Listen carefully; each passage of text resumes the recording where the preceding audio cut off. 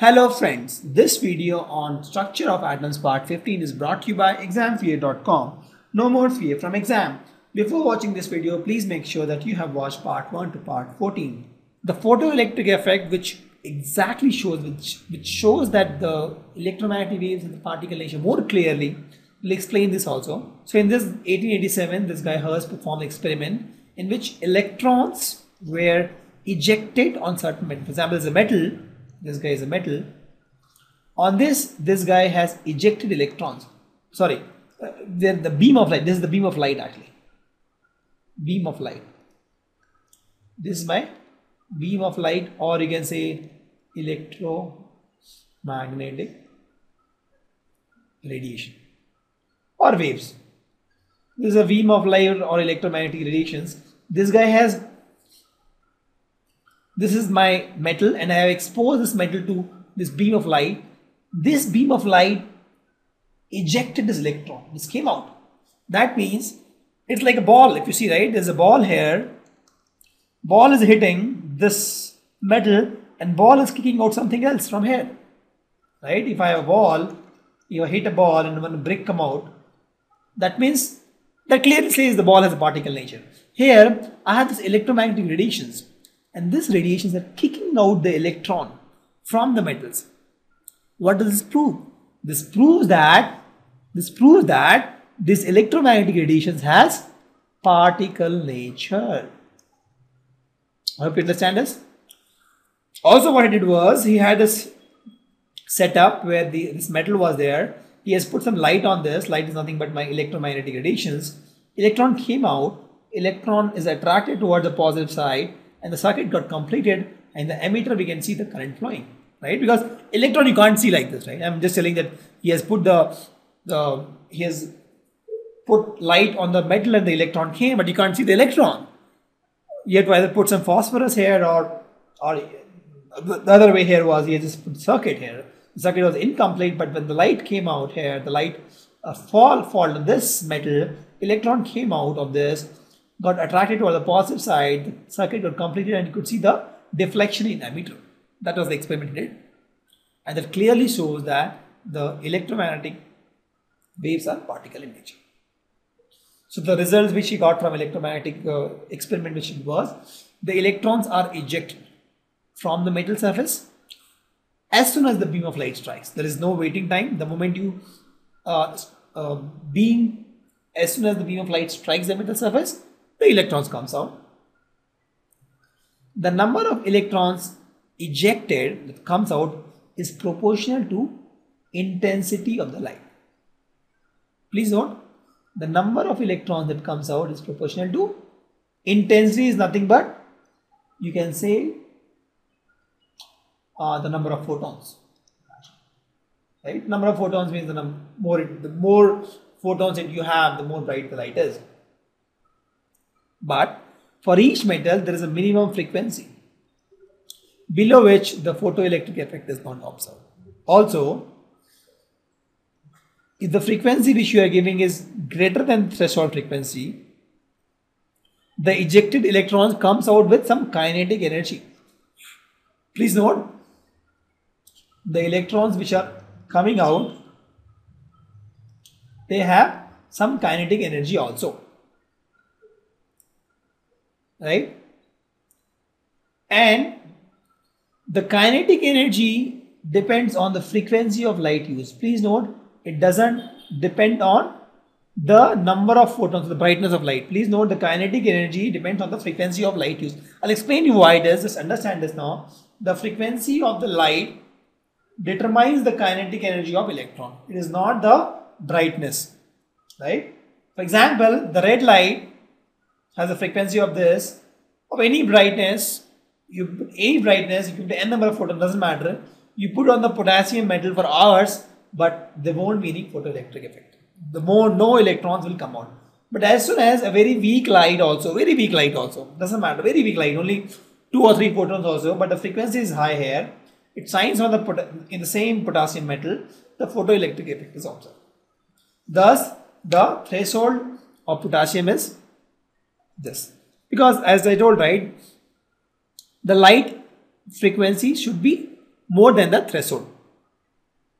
Correct? And please note, once again I am repeating, the kinetic energy does not depend on the brightness of the light. It depends only on the frequency of the light. In the next slide we'll explain why this happens. Let's just note that the number of electrons that is ejected, that depends on the number of photons of light you are putting. But the kinetic energy of the electron does not depend on the number of electrons you are putting. The number of photons you are putting, that depends on the frequency. It doesn't depend on the brightness, because brightness is nothing but number of photons. Correct? So I'll say kinetic energy depends on frequency of light, but the number of electrons ejected, that depends on the intensity of light. So the explanation was given by Einstein as like this. In 1905 he was able to explain that effect using the Planck's quantum theory. He tells that shining of a beam of light into metal can therefore be used as shooting of a beam of particles. Please note, here we are talking about the particle nature, that is photons. He is telling that I have this metal surface. So this light which is getting fallen here is nothing but my particles, the beam of particles which is getting on this metal surface. Now, when a photon of sufficient energy strikes the electron of the atom, there is an atom here which has nuclei and some electron, let's suppose here, right? When a photon of sufficient energy strikes electron of the atom in the metal, it transfers the energy to the electron, and the electron, during the collision, this guy is kicked out. The particle, it has some energy in this, it strikes the atom, it kicks out the electron from the atom. Correct? So to kick out the electron, it should have some power, and that power is nothing but my frequency of light. So some light will have low frequency, some will have more frequency. So the frequency of the light, the intensity of the light won't define. Even if you have low frequency light, you keep on increasing the intensity, it won't matter. The frequency of the light will matter, because the frequency of the light will define the power of the light, right, to kick out the electron. And that's why if you see in the last slide we saw that we had this metal, and we are passing the low frequency light, but nothing, there was no photoelectric effect for hours. But the moment we passed the high frequency light, even a small amount of high frequency light, we saw the photoelectric effect, because that's what the threshold for every metal, they have a different threshold, because every metal you have electron tied in a different way, they have different energies, it all depends on the configuration of electrons. We'll study this in the next few slides, but just understand that pulling out of electron, the electrons from metal differs. For sodium it may be easy, for potassium it may be difficult, for gold it may be all the more difficult. So those things varies based on metal. So every metal has a different threshold frequency, and the frequency of light which you pass should be more than the value required to kick out the electron. And the extra energy, for example, you have E energy you are putting here, right, and E naught energy is required to kick out the electron. The extra energy, this guy, is converted into kinetic energy of the emitted electron. We'll see that also.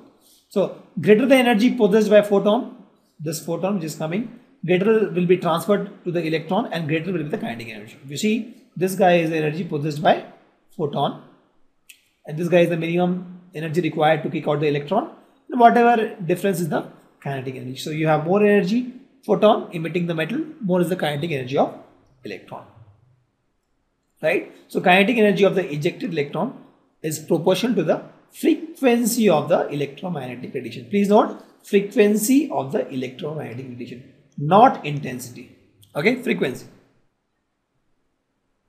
Since the striking photon has energy equal to h mu, and the minimum energy required is h mu naught, the difference, that is h mu minus h mu naught, is transferred to the as a kinetic energy, and that is nothing but half mv square. And that's the same thing which I explained here. So understand, here there are two things. One is the frequency of beam or light that is beamed in the metal, and the other is the brightness of light. So this guy, frequency of light, will determine whether my electron is ejectable or not. This guy will determine whether electron will come out or not. Also, it will determine the kinetic energy of the electron. But the number of electrons emitted will not be determined as the frequency. That will depend on the brightness of the light. So if you are giving 5 photons, 10 photons, 20, 30 photons, that is nothing but the brightness of light. So if you are giving more photons, so more electrons will come out. Number of electrons. So number of electrons emitted will be determined by the brightness of the light. But whether electrons will be emitted or not, that will be determined the frequency of the light. And if emitted, what will be the kinetic energy of the electron? That will also be determined by the frequency of the light. But how many electrons will be emitted? That will be determined by the brightness of the light. Because brightness of the light is nothing but the number of photons of the light which you are beaming into this metal. Hope you understand this. Don't get confused. The brightness of the light will determine the number of electrons emitted. But before that, we'll talk about the frequency of the light. Because the frequency of the light will tell you whether the electron will be emitted or not. And if yes, what is the kinetic energy? Thank you. Visit examfear.com to watch free educational videos, try free online tests, get the best quality study materials, study from the best tutors and mentors, and much more. Thanks once again.